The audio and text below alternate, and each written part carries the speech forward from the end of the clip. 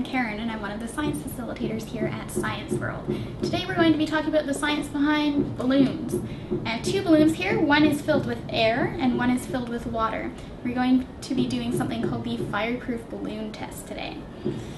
So I'm going to first of all put the air-filled balloon over a candle here.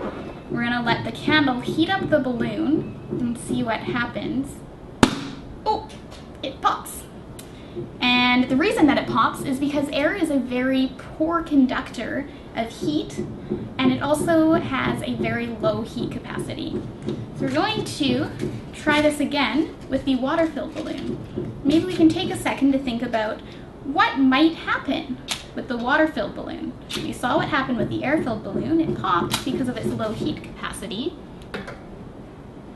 Do we think that the water-filled balloon is going to do the same, or do we think that something different might happen? So let's test this out.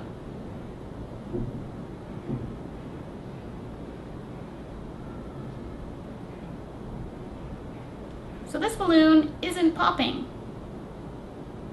And the reason why, even though it's getting pretty warm on the rubber, is because water is a very good conductor of heat, and it's got a heat capacity about 4 times that of air.